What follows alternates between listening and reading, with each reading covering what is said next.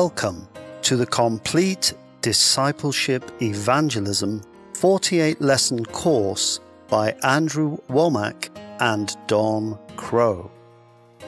Level 1, Lesson 10, Identity in Christ, Part 2 by Andrew Womack. In our last lesson, we discussed what it meant to be born again, that in our spirits, our hearts are changed. We used 2 Corinthians 5 verse 17, which says, "Therefore, if anyone is in Christ, he is a new creation. Old things have passed away. Behold, all things have become new." We began to see that when we are born again, a total transformation has taken place in our spirits. And the only way to know what has transpired in our spirits is through the Word of God. We cannot perceive it through external things, and we cannot perceive it through our emotions, because that is in the soulish realm. But in the spirit part of us, there is a total transformation. Let me use a few scriptures which show the things that took place when a person received Jesus into their life. Ephesians 4 verse 24 says, "And that you put on the new man, which was created according to God, in true righteousness and holiness." When a person is born again, their spirit becomes righteous and truly holy. The Bible actually speaks of 2 types of righteousness. There is a righteousness you produce through your own actions, and you must maintain that type of righteousness in relationships with other people. If you do not live right and do right, your boss may fire you or your spouse may divorce you. So you need to have your own righteousness. God, however, does not accept you based on your external righteousness. God literally gave you His righteousness. In 2 Corinthians 5 verse 21, it says that God the Father made the Son to become sin for us, that we might be made the righteousness of God in Him. So there is a righteousness which goes far beyond our external righteousness and is based on what God did for us. We literally received the righteousness of God by faith in Christ. We were created in righteousness and true holiness. We are not growing into that righteousness. We are already righteous. A simple definition is that we are already in right standing with God. God is pleased with us based on Christ, not on anything else. Our spirits are where the change took place. We are already created in righteousness and true holiness and are brand new creatures. Ephesians 2 verse 10 says, "For we are His workmanship, created in Christ Jesus for good works." Ephesians 1 verse 13 says, "In Him you also trusted, after you heard the word of truth, the gospel of your salvation, in whom also, having believed, you were sealed with the Holy Spirit of promise." Some of you may think, well, when I first believed on the Lord, I did believe I was totally forgiven and cleansed and everything was fine. But since that time I have sinned, I have failed God again. If you did, you failed in your actions and your mental and emotional part, but your spirit did not sin. It was sealed just as a woman puts fruit into a jar and then puts paraffin over it to make it airtight and to keep all the impurities out. God sealed you, so when you were born again, you received a new spirit, and sin does not penetrate your spirit. You have a new identity.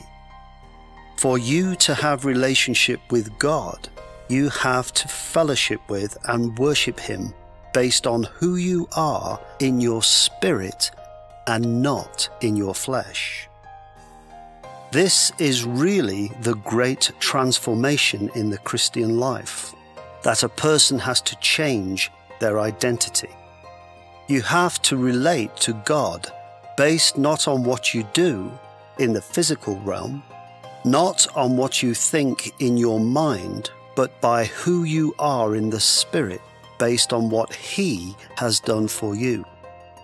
That is a completed work, something that does not fluctuate, change back and forth. You were created in righteousness and true holiness. That is the Spirit part of you.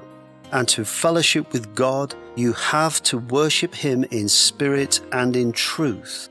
You have to stand in this identity of who you are in Christ. Let us now take this opportunity to pause and reflect on the lesson by considering some questions. Suggested scripture readings will first be read, followed by the question to be answered. A pause is then recommended to allow time to meditate on the scripture as an individual or to discuss as a group and formulate an answer. Finally, the suggested answer will be given. We read 1 Corinthians 6, verse 17. But he who is joined to the Lord is one spirit with Him. Question. The only way we can know that total transformation has taken place in our spirits is by the Word of God. What does this verse say happened to us? Answer. Our spirits have been joined unto the Lord. We read Ephesians 3:17, that Christ may dwell in your hearts through faith, that you, being rooted and grounded in love. Question. Where does Christ now dwell? Answer. In our hearts. Question. How does this happen? Answer. By faith. We read 1 John 5 verse 12. He who has the Son has life. He who does not have the Son of God does not have life. Question.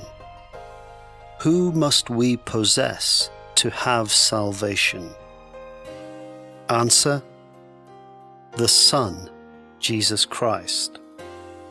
We read Colossians 1 verses 26 to 27. The mystery which has been hidden from ages and from generations, but now has been revealed to His saints. To them God willed to make known what are the riches of the glory of this mystery among the Gentiles, which is Christ in you, the hope of glory. Question.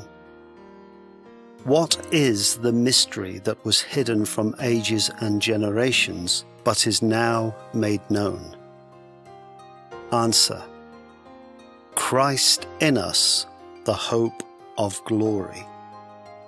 We read Ephesians 4 verses 23 to 24. And be renewed in the spirit of your mind, and that you put on the new man, which was created according to God in true righteousness and holiness. Question. What was created in righteousness and true holiness?